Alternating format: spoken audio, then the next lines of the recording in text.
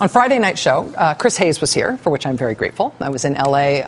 Being on the Bill Maher show, and I know Chris was here very ably helming this desk. One of the things that Chris talked about on Friday night show was the appearance at CPAC this year of the last Republican nominee for president, Mitt Romney. Chris talked about how Mr. Romney expressed defiant optimism about the future of conservative politics and the Republican Party. But the thing that struck me the most about Mitt Romney's speech, which was his first major public appearance since losing the presidency, was the part at the very end of his speech where he talked about the Iraq War. He described the Iraq War as a war of liberation. We fought the Iraq War to liberate the Iraqi people from tyranny. You know what? Actually, the Iraq War was supposedly to go get Saddam Hussein's weapons of mass destruction and the nuclear weapons that he was going to set off. We were going into that war to stop him from giving those nuclear weapons and those biological and chemical weapons that he supposedly had, to stop him from giving those weapons to the terrorists that they told us he was working with in al-Qaeda. That's why they told us we had to go to war in Iraq. That's what they told us about why we had to have that war, and none of it was true. 10 years ago this week, when we invaded Iraq, we were told that it was all about 9/11. That if we didn't go invade Iraq, that the next attack on us by the same people who attacked us before would be a nuclear attack.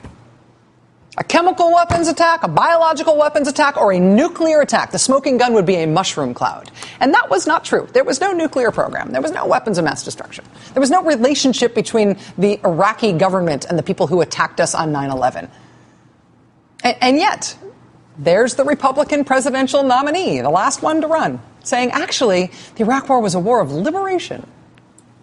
At the Republican convention this year, when they picked that presidential nominee, the foreign policy speech was given by the person who was national security advisor during the Iraq War, the one who said the smoking gun would be a mushroom cloud, who described that war in her speech that night at the convention as a hard decision that kept us from being attacked again the way we were on 9/11.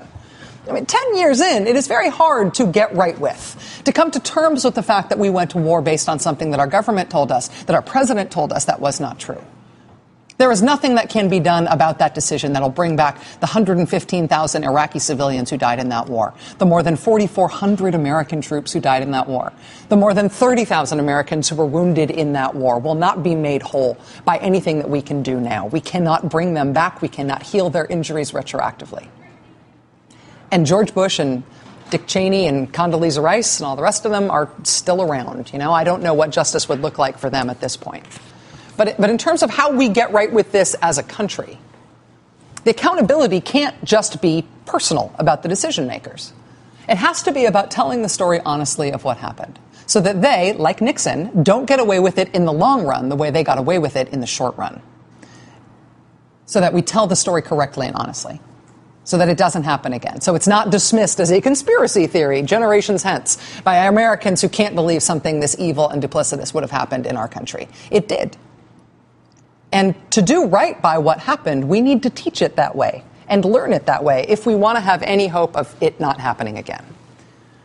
In American politics, there were plenty of Democrats who went along with the Iraq War 10 years ago, who believed it, who fell for it, who advanced it and made the lie more convincing by virtue of their Democratic endorsement.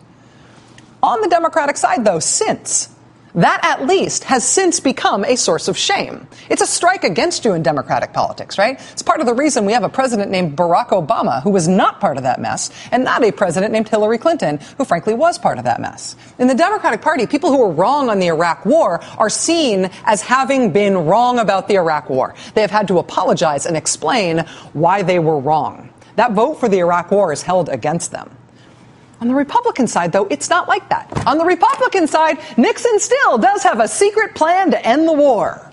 On the Republican side, Iraq was a war of liberation, if you ask them in 2013. On the Republican side, the Iraq War is what kept us safe, so we wouldn't get attacked again the way we did on 9/11, if you ask them in 2012. That smoking gun could have been a mushroom cloud. Thank God we went in. They are still there arguing that. We have been through 2 presidential election cycles since then. It is now 10 years after the war, and the war is over. And this is still the line at the top tier of the Republican Party, trying to sell us the same lies that got us into that war in the first place. And until the Republican Party gets right on that, the history of this will never be told honestly, because it will always be seen as a contested and partisan thing. Friends, Romans, countrymen, Lend me your ears. We do not give up. Expect surprises. Subscribe.